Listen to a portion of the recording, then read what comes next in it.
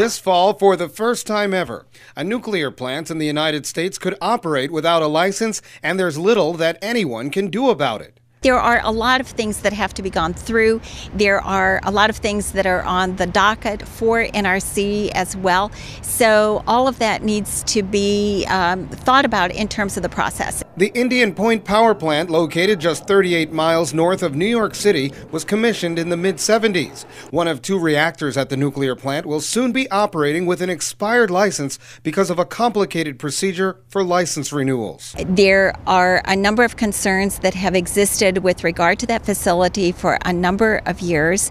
Obviously, the governor of New York State has been calling for its closure, as have many other people within the state. And the power plant has received lots of publicity because it is so closely located to New York's dense population. Environmental groups plan to release their own safety reports on Indian Point, with safety as a main concern. Activists have been trying to shut down the Indian Point power plant for years. They say its evacuation plans are severely inadequate, and they say that more safeguards need to be taken regarding the reactor's spent fuel.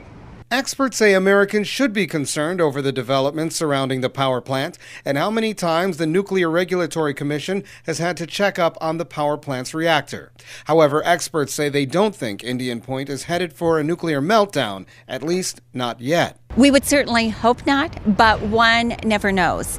And I think that everyone should be concerned after the repeated numbers of incidents just that where NRC has had to come in.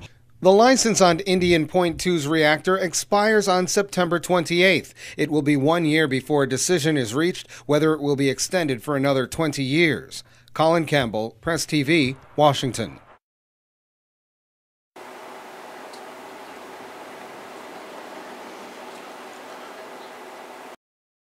We are anonymous.